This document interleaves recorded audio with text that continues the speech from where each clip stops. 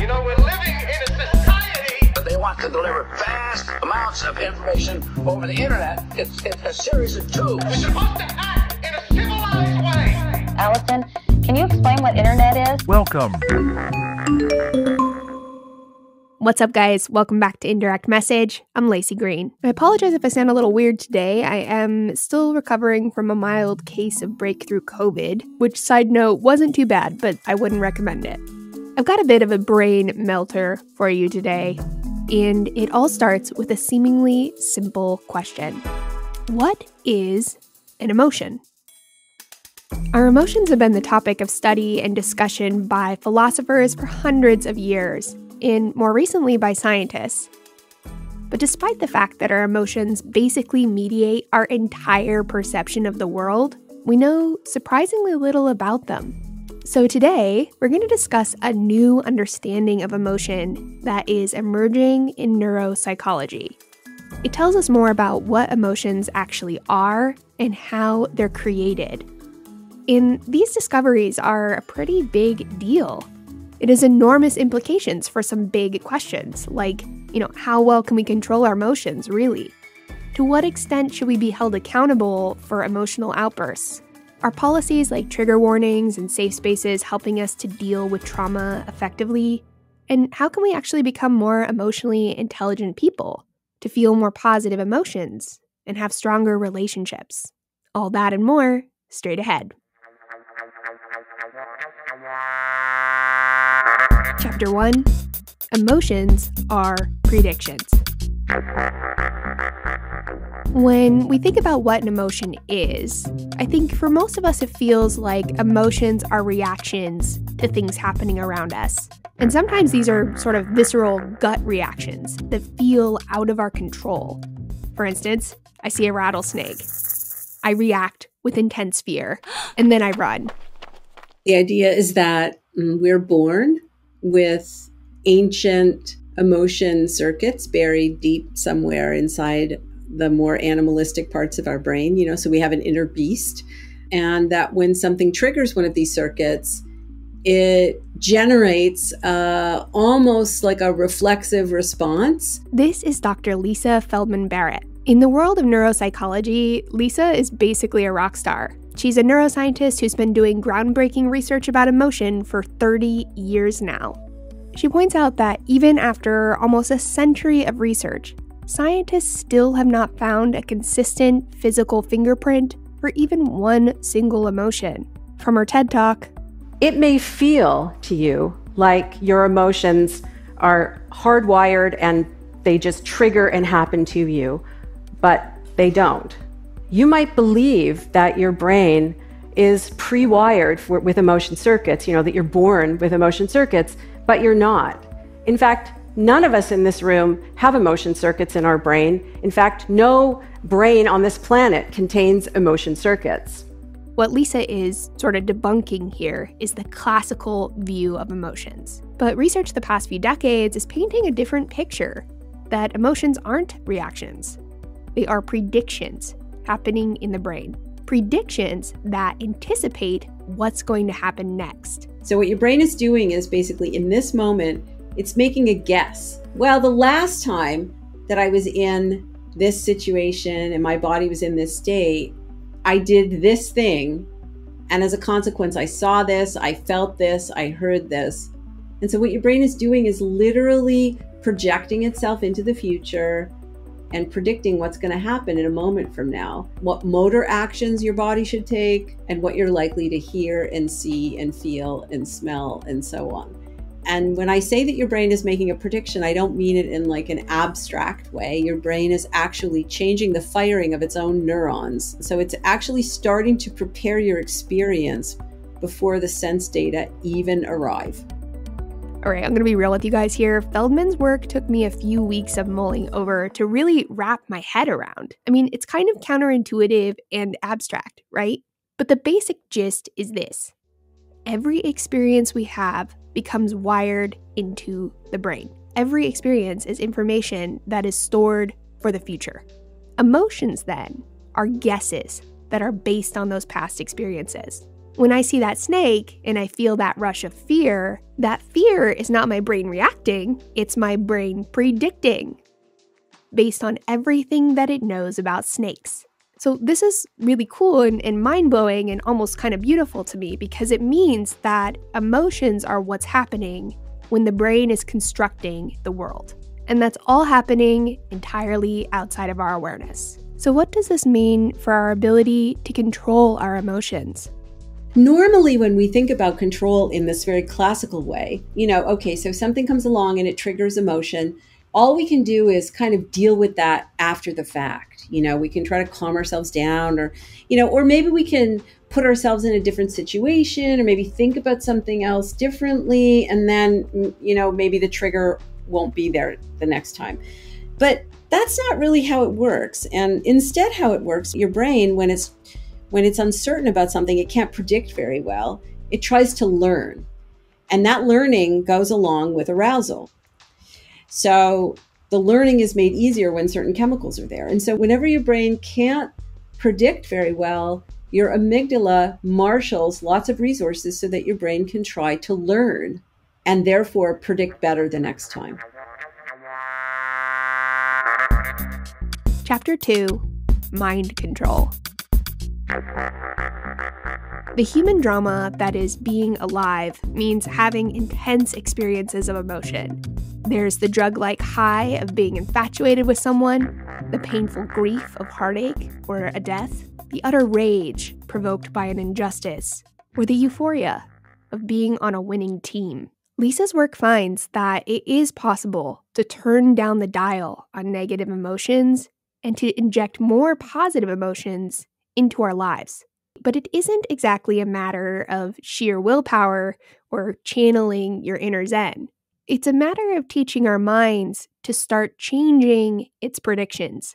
The way that you gain more control is to understand that control isn't overcoming what you feel or what you want to do in a given situation. It's not wrestling your inner beast to the ground, The control that you have that's easiest to enact is to train yourself to curate experiences for yourself when you're not in the heat of the moment. And if you practice making these experiences, your brain will start to make them automatically. And so really what you're doing is you're training your brain to predict differently in the future. So a really important way to think about what's happening here is that you are always cultivating your past. Every experience you have now, every action you take becomes your past. And that past is available. The brain can reconstitute it, reassemble it for the purposes of predicting the future, which become the present. Now, obviously, this isn't an overnight process. No matter what positivity culture or self-help gurus claim, it's simply impossible to get rid of negative emotions completely. And why would you want to, right? It's part of being human. But we can reframe them in more helpful and productive ways. Back to our TED Talk. So here's an example. Some people experience crippling anxiety before a test. They have test anxiety.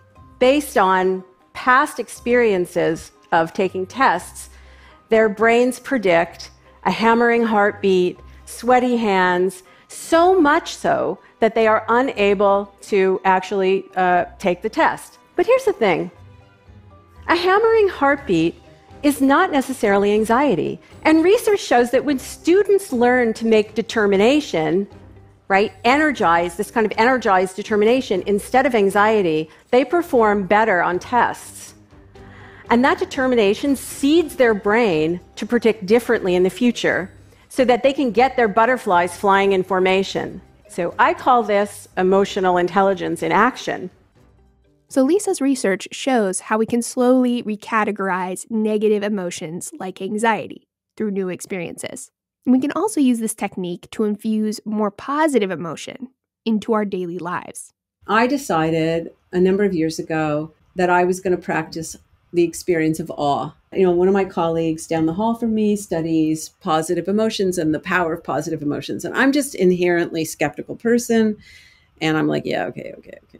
positive. So I just want to see this for myself. So I thought, okay, you know what I'm going to do? I'm going to spend 5 minutes a day and I'm going to practice cultivating awe. And I'm going to try to cultivate awe out of things that are not really awe-inspiring naturally to me. Like, for example, seeing a dandelion poke its ugly little yellow head out of crack in a sidewalk. And instead of seeing a weed, I'm going to experience this as the awesome power of nature to not be constrained by humans' attempts to control it. And sure enough, not only did I get really automatic at making, I can turn on awe whenever I need it. So, when I'm sitting in a faculty meeting or I'm listening to, some administrator drone on about something that would probably in the past have really irritated me, I can just take a step back and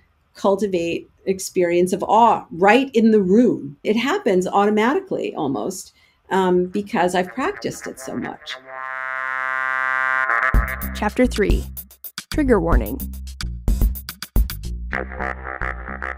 Lisa's work made me wonder about how our culture deals with uncomfortable feelings. There's been a big push, driven by empathy, I think, to minimize or shield people from experiencing distressing emotions. There's a widely held belief that being triggered can cause tremendous emotional harm, and so came safe spaces and trigger warnings. Originally, these were tools used to help people with PTSD. But then the concept of being triggered became a meme. Triggered now refers to all kinds of uncomfortable emotions, ranging from its original meaning to, feeling a little disturbed to being offended. It's sort of a catch-all now for feelings I don't want to have right now. Lisa argues that this use of trigger warnings in safe spaces might not be as helpful as we imagine. Sometimes feeling a bit of yuck, feeling a bit of discomfort means that you are learning, that you are changing, and you cannot get there without that feeling. The research on trigger warnings is really mixed. I think it's hard for me intuitively because, for example, there are some things I don't like being surprised by, right? There's some things like watching a movie where a small child is harmed. That's just, I feel like I've been punched in the gut. And I really don't like it. And I do have this experience of feeling like triggered by something, right? The thing is, though, that if you avoid the things that make you uncomfortable, you have no opportunity to transform them into something to learn from. The whole discussion is complicated by what we do with these warnings and whether we're encouraging people to avoid things that make them uncomfortable or whether we're supporting them and empowering them to face something that's uncomfortable and transform it into something that's useful. Another interesting takeaway here, strong emotional responses, like those that might be experienced by people with PTSD, are rational responses. If your brain has been wired by an environment that is full of threat, and that's depleting of energy, and therefore your brain, when you move to a safe environment, your brain hasn't updated its model. It hasn't learned. It can't learn because you're basically running a body budgeting deficit. So it's running a model that is, doesn't fit the world that you're in, but it fits some other world very well. That's not illogical. It doesn't mean that it's productive. It doesn't necessarily mean that it's optimal, but I wouldn't call it irrational. Essentially, our brains only know what it has experienced. Clearly, everyone, should be accountable for their own behavior and their own emotions, but we can understand people's emotions better by understanding where they're coming from, by understanding the experiences that they are predicting from. In my experience, this is where a lot of assumptions come in. A lot of the time we just sort of project our own experiences, our own feelings on other people. You should feel this way because I feel this way. But we're all predicting and having our emotions based on different life experiences. This also seems to imply that being accountable for our own emotions and behavior needs to include a deliberate effort to deconstruct emotions that are toxic to others or ourselves and to actively recategorize them so that we can actually set ourselves up for emotional success in the future. Chapter 4, Emotional Intelligence. Okay, there is one last bit of information that's important here, and that's really the sort of practical how-to part. We've touched on it a little bit, but I want to give you guys some more information. Every emotion that we have starts with 4 basic affects, that every human on the planet shares. Those 4 basic affects are comfort and discomfort, agitation, and calm. And at any given moment, we're all somewhere on the spectrum of those 4 affects. And this is because those affects stem from our physiology, from our bodies. These simple feelings are not emotions. They're actually with you every waking moment of your life. They are simple summaries of what's going on inside your body, kind of like a barometer. But they have very little detail, and you need that detail to know what to do next. What do you do about these feelings? And so how does your brain give you that detail? Well, that's what predictions are. Predictions link the sensations in your body that give you these simple feelings with what's going on around you in the world so that you know what to do. And sometimes those constructions are emotions. When a basic affect is very intense, that is your brain making an emotion out of them. An intense feeling of agitation we might call rage. An intense feeling of comfort we might call peace, right? So these affects are the basic ingredients that we can use to recategorize our emotions. To recategorize, first we need to deconstruct an emotion down to its simple physical sensations. My anxiety deconstructed is my beating heart. Then I can recategorize these sensations with new emotional concepts. So the last piece here to succeed at this is that we need to have emotional concepts to work with.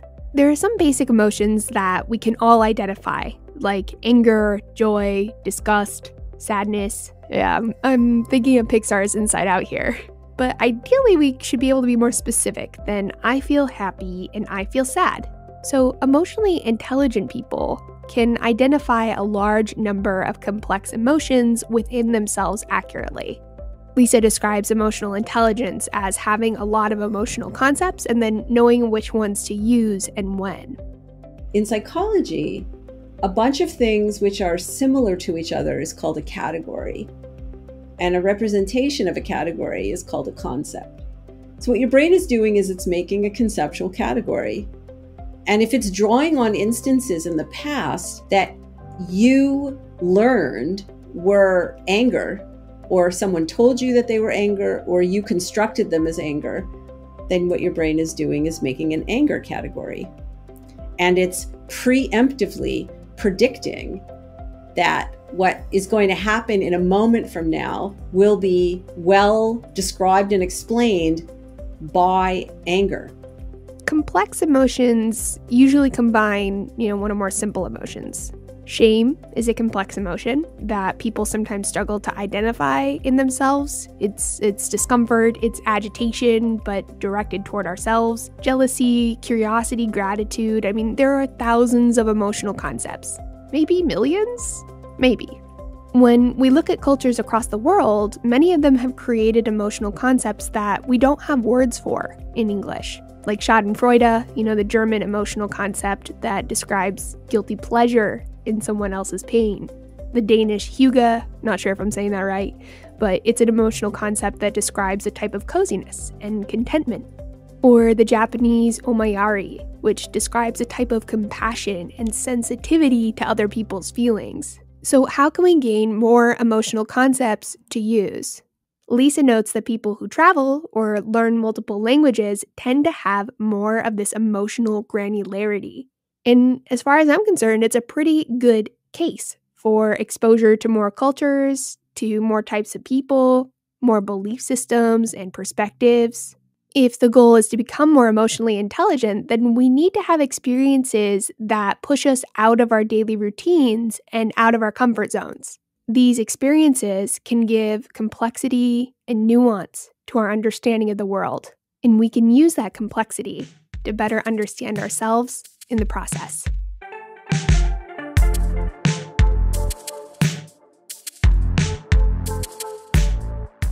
I wanted to give a big thank you to Dr. Feldman Barrett for making time to help me on this episode.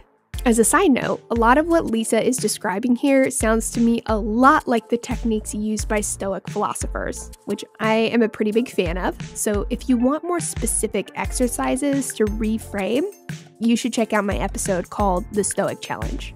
I think we go over 5 or 6 different exercises in the episode, and I don't want to overstate it, but those exercises have helped me a lot in my life. Much love, you guys. Happy 2022. I'll be back again soon with some very special guests.